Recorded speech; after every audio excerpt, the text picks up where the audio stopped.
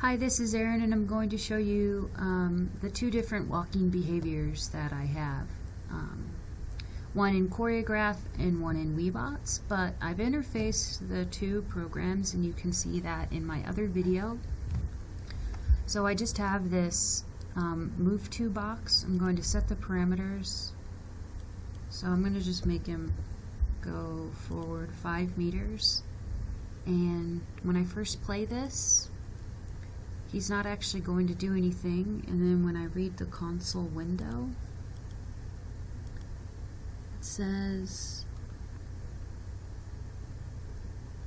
move to is not possible due to low level on leg stiffness, and this is actually what we use to stiffen the leg muscles, so I'm just going to make it red, and that just means it's full current to the leg muscles. And when I press play, I want you to pay attention to NAO's legs in particular.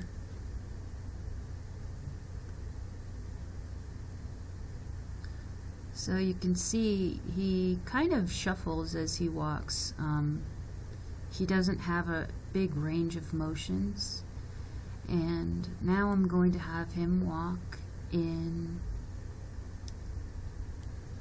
with a different controller. So I'm going to change this controller to my NAO auto movements, which begins with NAO walking.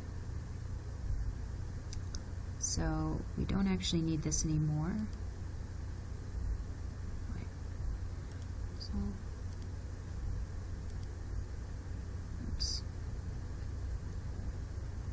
So if you see, even though the walking algorithm is a lot slower, NAO actually lifts up his legs a lot more than in the other simulation, and he's able to walk fairly straight.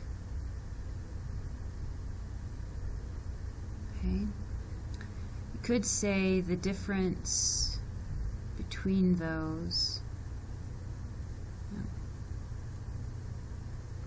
So he's still walking. And that's all that I wanted to show you, just to see the difference. Okay.